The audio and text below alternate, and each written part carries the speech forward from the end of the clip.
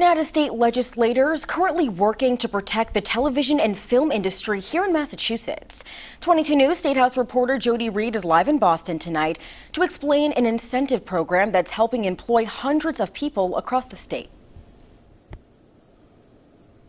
Ciara, when making a TV show or a movie, there are a lot of components to think of, like the construction, the lights, and even the catering. Well, Massachusetts lawmakers want to make sure that those jobs are going to Massachusetts residents. More than 110 lawmakers have co-sponsored a bill to prevent the end of the Film and Television Production Incentive Program.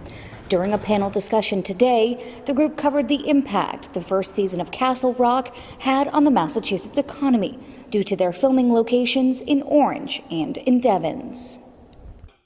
These episodic series, typically, they hire more local people, they employ them for longer periods of time, and they use more local vendors.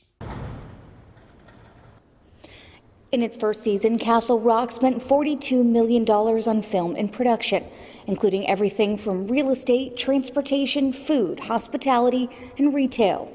Another season has already been shot in Orange, which has been a huge boost to the local economy and the local workforce. So if that film and television incentive program goes away within the next 2 years, we could see the state lose millions of dollars in revenue, and we could see hundreds of people move out of Massachusetts to find work. Working for you at the State House in Boston, Jody Reed, 22 News.